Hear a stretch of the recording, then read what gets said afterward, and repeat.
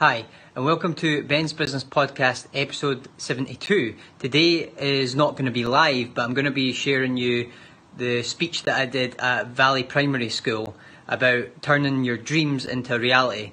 This also applies to adults as well as children, because after all, we are just grown-up children. So we all have dreams, and in this video, in this speech that you watch, will be how to turn those dreams, your visions, your goals, into real physical, tangible reality.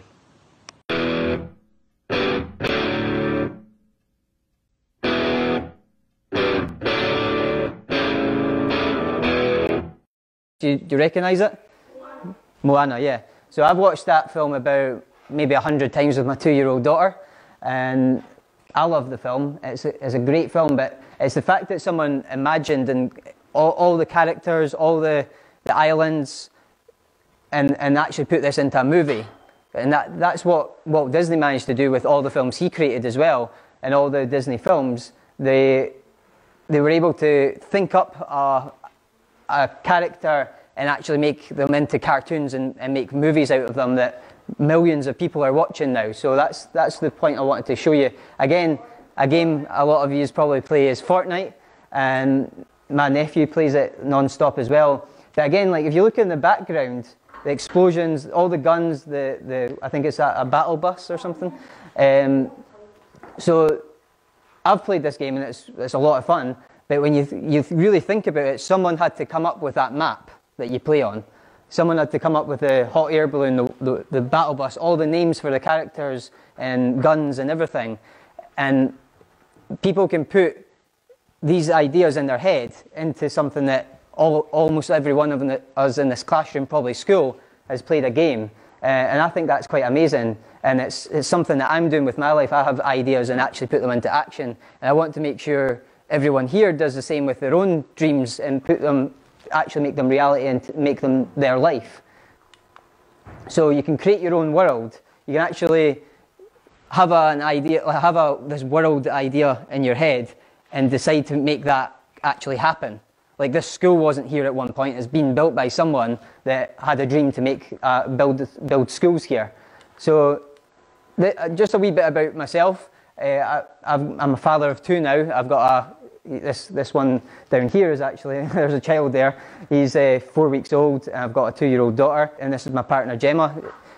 I'm currently creating a great lifestyle for myself and the job that I've created. I don't work for someone. I actually started my own business in 2011, and I started doing web design and building websites for other businesses. I've also just started doing public speaking. This was my audience.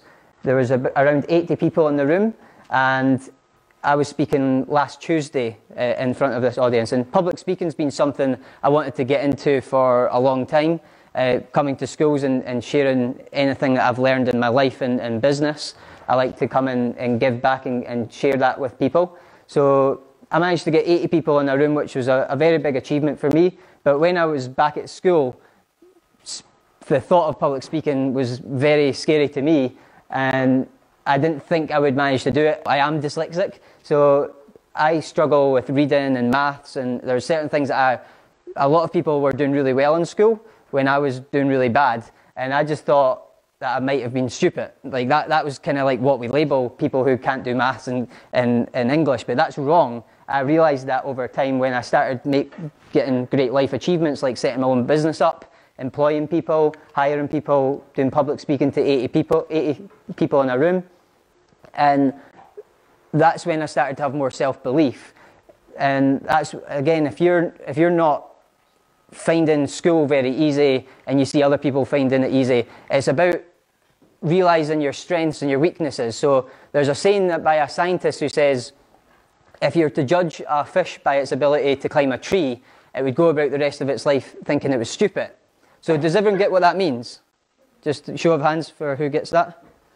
Yeah? So the idea of it is that a monkey was born to climb a tree, but a fish was born to swim in the sea. And if you judge a fish by its ability to climb a tree, you're judging it by the wrong ability. So like, I'm not good at maths, but I'm better at public speaking. I'm better at sharing and teaching people than I am at math, so that's what I do. I'm not going to be a maths teacher. I'm not going to be a scientist in terms of using mathematical science. I'm not going to do that because it's not my strength. So again, I want you to think about your dreams, but also think about your strengths and even your weaknesses, and make sure that you focus on those things that you're talented at, those things that you're naturally born good at, as long as you enjoy it as well. So you have to love it, and you have to have it as a vision and as a dream of what you want, and then find the strength in that area of what you enjoy. Such as if you're good at football, you can become a footballer if you keep persisting and try your best to get into the Celtic or whatever club you want. So again, I was just speaking Turbine and Fair Isle just a couple of weeks ago. So again, public speaking was something I always wanted to do. I was a wee bit scared to do it, but I went and did it anyway. And now I'm speaking at lots of schools, and I got invited here because they found out that I did a speech at Fair Isle, which the children enjoyed. This is where I actually work sometimes. This is in my kitchen. You can see the microwave there. This is 1 in the morning. I'm eating jam on toast. And the reason I'm showing you that is because I can work from wherever I want. So here's actually, most people's office is at their work, but this is actually my office. So I can take my laptop out and stick it on this desk, and I can work there today if I wanted. So that's what I love about my lifestyle. I can do whatever I want, where I want, when I want, with who I want, and that's an option that you have as well. If you want to be a web designer, you want to work in ICT and on computers, it gives you a lot of freedom. Like Michael was able to come out here today as well, and Michael's just started his own business, which is a great move just last week. So I probably encouraged him to do that, but it was something he dreamed himself that he wanted to do, and he made happen. And you're able to do things like this and work from wherever you want. And I don't have to be here today. I actually agreed to come out today, take time out of my business to come and speak to you today. So I've taken time out of making money in my business, to grow my business, to come here and just share some of the things that I've learned from my life. I want to encourage everyone to do as well after school is continue your own self-education. And that might not, like if you don't like reading, there's the other option of audiobooks, but continuously educate yourself even outside the school, because that's what's really served me in being able to start a business and be of value to other people. I've continued to educate myself and learn new things every day. And I just love reading books. I actually read non-fiction books, which is not like Harry Potter. It's more your factual books and learning about people's lives, biographies, autobiographies, and history and psychology. So I love reading, and I didn't like reading at school, but when I realised how important it was for me, I took probably about 4 or 5 years out of my life just after school. I was not going to study or read another book again. And then I changed my mind and realised that reading was actually really important for developing your brain, developing your mind. So this is all the videos I've been producing. Like someone asked me, I've got 1,000 subscribers. I got a badge for that just recently on YouTube for getting 1,000 subscribers. So I technically am a YouTuber. I didn't really call myself that, but what I love is teaching. I love doing this, and as a byproduct, I get on video often because I like to share my knowledge and experience. So YouTube and Facebook Live. Facebook Live allows me to stream like on live TV onto Facebook. So anyone who's on my Facebook following me can see me and ask questions live on Facebook. So I answer people's questions live, and I also upload those videos onto YouTube. So I've built up a massive following on social media and on YouTube, and people find my videos really valuable. And I keep uploading them. At least I do one every week at 2 p.m. on a Wednesday. So it's a Ben's Business Podcast. And if you want to find any of the videos, it's on YouTube. Just search my name, Ben Lang, which I'll show you at the end. But one of the things I had to do before I started doing all of this was, like I said at the beginning, we have to have courage, which is overcoming fear. Fear stands for false expectations appearing real. It's not the exact definition, but false expectations appearing real. Before we actually go and do something, we we think of what happened to us in the past when we did something similar, and we worry about that happening again. So that's the problem with fear, is it's not real, but it feels so real that it stops us from going and doing things that are unknown to us. And you just have to realize that you'll be okay, and you'll overcome that. You'll overcome it. But the fear will actually stop people in their tracks. But what we have to do is just go through the fear and do what's in your dream, and actually go ahead and do it. Because if fear stops you, then you never know dreams on the other side, and that's this point here. So I've created this lifestyle for myself. This is my daughter helping me on my podcast. That your dreams are on the other side of fear, and that's the point I wanted to make today. So you have to actually, like, even as an adult, even your teachers are experience fear in their own life. So unfortunately, I've got bad news for you and I've got good news for you. The bad news is that you'll always have fear in your life for the rest of your life, and that's the bad news. But the good news is fear isn't real. As long as it doesn't kill you, as long as it's not going to hurt you in any way, you should always go ahead with what you want to do, as long as it's not dangerous, because your dreams are on the other side of fear. So if you've got a dream, such as being a footballer or a vet or an author, then when you go to try and pursue and make that happen, you'll actually get a wee bit of fear will come in, because you've never been a footballer, you've never tried to sign up for a team or wrote a book before. So you'll get some fear that will kick in, just like me coming here today. I got a bit of fear today to come here and speak, because I didn't know what it was going to be like. So when we go into the unknown, like I've never been in a school before, so it's unknown to me. I've actually developed a way of courage to overcome my fear. So the fear was much less today than it was when I was at Fair Isle, and that was the second time I spoke at a school. The time before that, I was much more fearful. But courage is the muscle you need to build up to overcome the fear. So again, you can create your own world. If you dream it, you take action on it, and when you're taking action on it, you overcome fear. So does anyone have any questions about what I've spoke about today? Just put your hand up if you've got any questions. And if you've got any fear of putting your hand up, put your hand up. Yeah? What's your most views on one of your videos? There's a video I think is about to reach 200,000 views, and that's just one of the videos, yeah.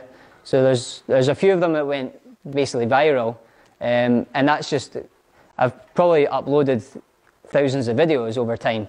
I've been doing it for about 10 years, so every so often one will go viral, because it hits all the strings and everyone loves it and it gets momentum.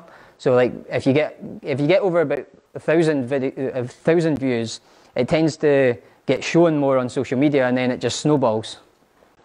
So that's what I've realised with videos. Does anyone do YouTube videos here, or stream on, what is it, Twitch? I think, yeah.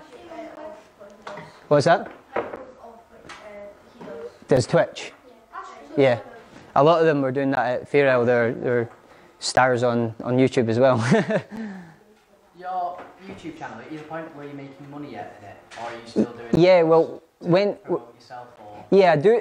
So I have the option to get paid for it, but I don't have the adverts on, because if you have a lot of views, like a video getting 200,000 views, YouTube approach you to be a partner with them and offer to pay you money. So there's people making millions off of being a YouTuber, but that's not the reason I'm being a YouTuber. Obviously, I'll take the money if they'll give me it, but I didn't stick adverts on because I just wanted my videos to be ad-free, because you have the option when you're a YouTuber, so you can switch the ads off and you don't get paid, or you can switch ads on and you'll get paid for it. I don't have ads on yet. I might switch them on when I want to make some money from YouTube, but I think for now I'm happy just to have no ads on it. There has been a time where I got paid for some of the videos for having the ads on, but again I switched that off because I tried to make money from a web design business. Do you get paid a lot for doing your videos on YouTube? It's pennies per view, but if you get millions of views, like, you get a lot of money. You make millions. So if you're making really good video, the key is just to make really good, engaging content that holds people's attention. So, like I found today, as an example, quite hard to keep your attention because there was a few people coming in and out. That's an example. On video, it's the same thing. Like people will have distractions when they're watching videos. They'll have like a 2-minute video, and their brother or their sister comes in the door 30 seconds in, and unless that video is really, really good, they'll get distracted and start speaking to them.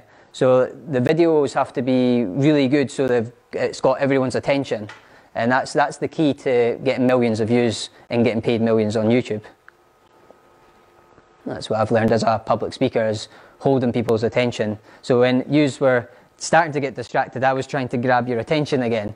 And that's a skill you have to learn when you're even doing videos. You have to know and look at the data that YouTube give you to tell you people are not paying attention to this video, because it'll tell me one video is only getting watched until 1 minute, and then there's a drop-off. So I'll start to change and try and grab their attention a wee bit more after 1 minute. But mainly, if you keep videos short, like 1 minute long, that usually keeps people's attention.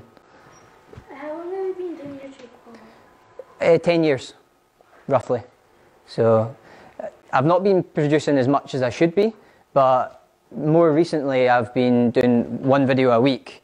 I'm on episode number 70, so that's 70 weeks. So over a year of doing a video consistently every week. And that's the key as well as for YouTubers, is to be consistency. So just Wednesday, see, I don't know what day it is when I run my own business, but on Wednesday, when Wednesday comes at 2 p.m, I have to do a video because I'm going on Facebook Live.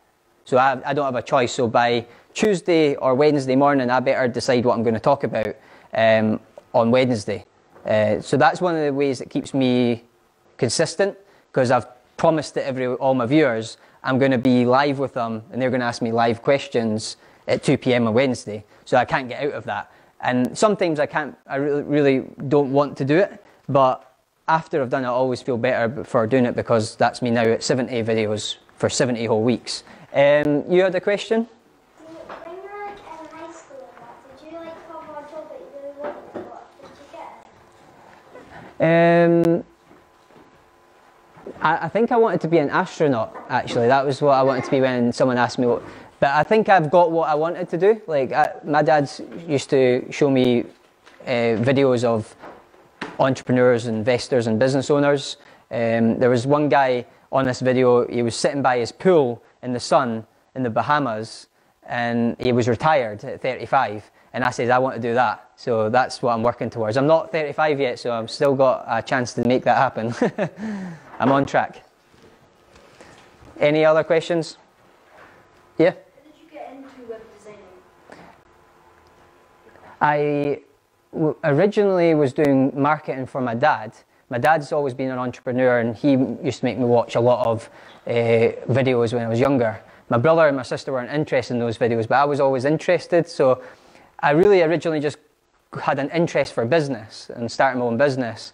So I've always been interested in starting my own business, but when an opportunity came up that I realised I could make £300, for example, for building my first website, I built a website for a roofer.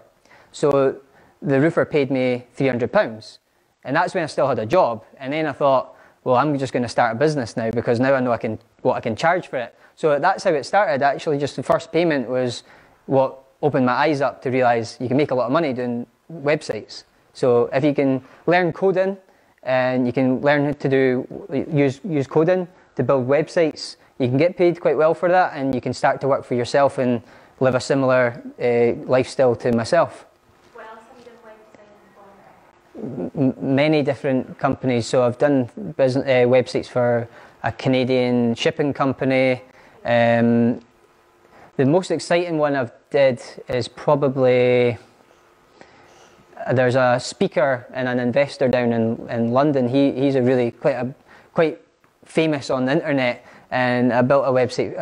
I just finished building a membership website for him. So he's selling courses within the website. So it's a really complex website, but that's probably one of the most exciting ones I've built to date for a big speaker and entrepreneur, successful business owner.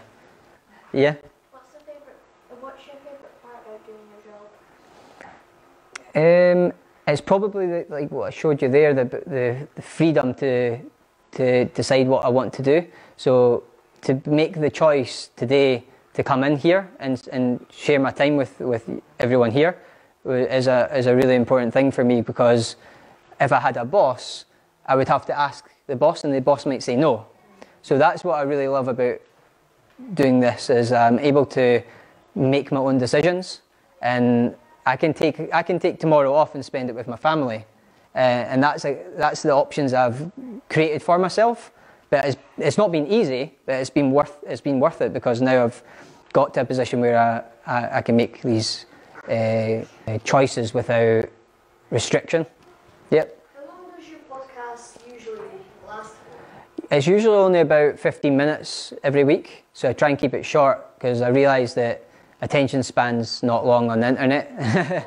No, 1 minute is actually the ideal length of a video. That's why Instagram kind of keep your videos to 1 minute. Yeah. My favorite thing is to travel the world and travel in nature. Travel the world and travel in nature. Because money comes back, but time doesn't. Yep. Yep. Yeah, I agree. Yeah.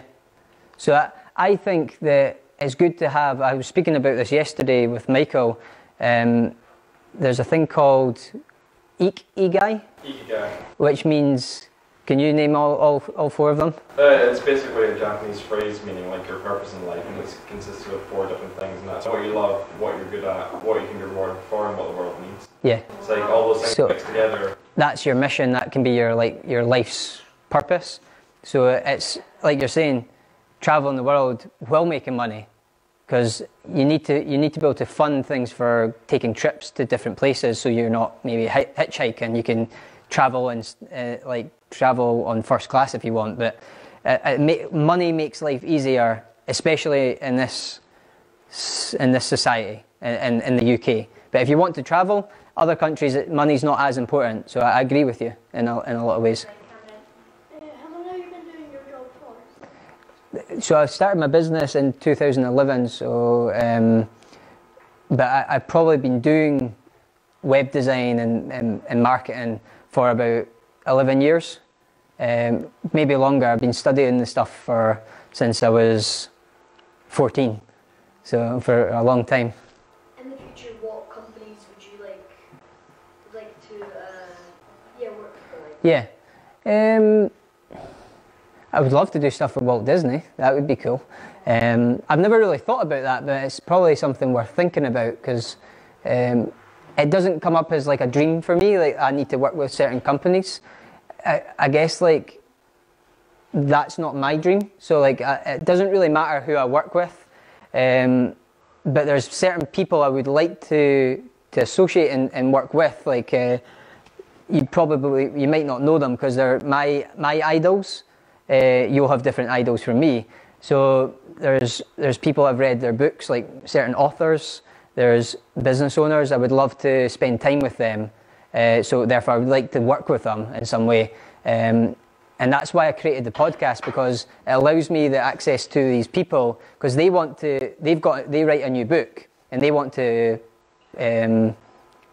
publish it and promote it. So by coming on my podcast, I've got 1,000 subscribers. I've actually got almost 2,500 members in a thing called Ben's Business Book Club, which is a Facebook group. So if they come in there, they'll get a lot of eyeballs, a lot of people seeing their new book and might go and buy it. So by creating the podcast and interviewing expert guests, I'm able to attract those people that I want to work with to me. So that's kind of why I started doing the podcast. So that is slightly, you're answering your question, but like in my own way, that I've got my own idols. We all have our own idols that you might not know who the idols, I won't even mention their names, but Walt Disney maybe would be one. Yeah. Have you got a YouTube play button? Yeah, I think I got that badge about, yeah, I got a, so like what I've realised is, like some of you here in the other school, that a lot of people want to be YouTubers. The best advice I could give to you if you want to be a YouTuber is ask yourself why you want to be a YouTuber. Because I ended up being a YouTuber because I wanted to teach, and I wanted to share lessons, and I wanted to basically make people make people rich and happy as well. Because like I'm on path, I'm happy, and I want to teach other people how to be happy. I'm making a lot of money from my business, so I want to teach other people how to make money. So that was my vision and my goal and my dream.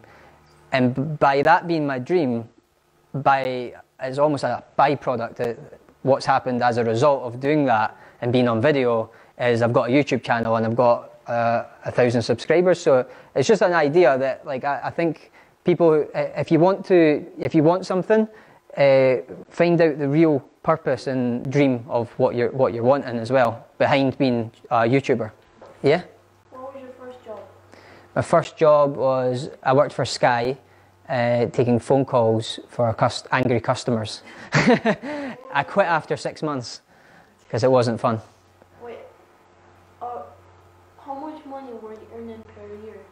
At that job, not a lot because it was only the weekend, so probably 1% of what I'm making now with my business. So. Did you get free Sky TV and broadband though? I got a discount, yeah. How long got that for free when she worked at? All right, I just got angry customers and no benefits. Okay. Any more questions, Fabrice? Any other questions? Can I just say thank you so much Yep. for coming? What do you say, boys and girls? Thank you. That was really Thanks for your questions. So me and Michael are just back from a speech that I did up at Valley Primary School in Kirkcaldy. So I was talking about how people can turn dreams into reality, and using Walt Disney as an example.